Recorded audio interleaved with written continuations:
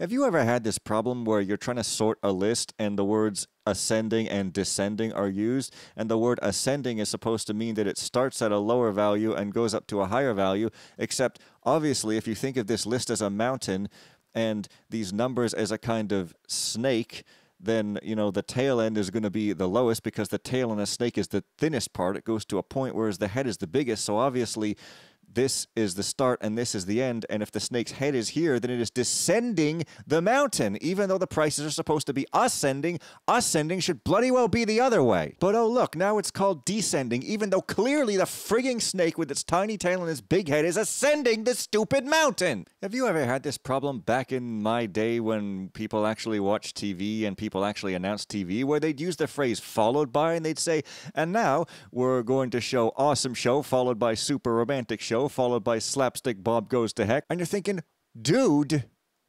what would happen if a person was walking and someone was following them? What happens? This is the frigging leader and these are the followers. And yet you're telling me this show is going to be followed by this show when you should be saying this show is followed by this, followed by this, followed by this, followed by this, followed by this. That is how following works. You're going at it backwards. I think that you mean here is the shows that have been played just now when you say followed by, because they're freaking following, which means they're freaking behind in the order. This makes no sense to say this is followed by this. This thing is following this.